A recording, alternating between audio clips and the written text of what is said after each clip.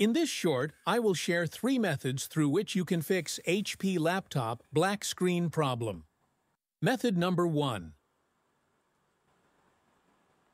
Press Alt plus Control plus Delete keys together.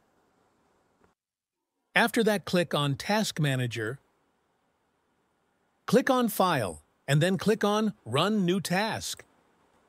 Now here type Explorer.x and then click on OK.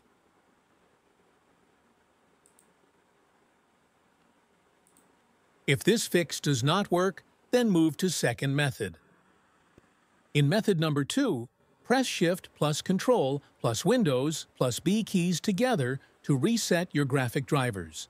If this fix also does not work, then try the third method. First, turn off your laptop and then remove the charger and other devices connected to laptop. After that, press or hold power button for 10 to 15 seconds so that all the power drain from your laptop. After 15 seconds, leave the power button, connect the charger, and then turn on your laptop. This time, your HP laptop starts normally and fix the black screen issue.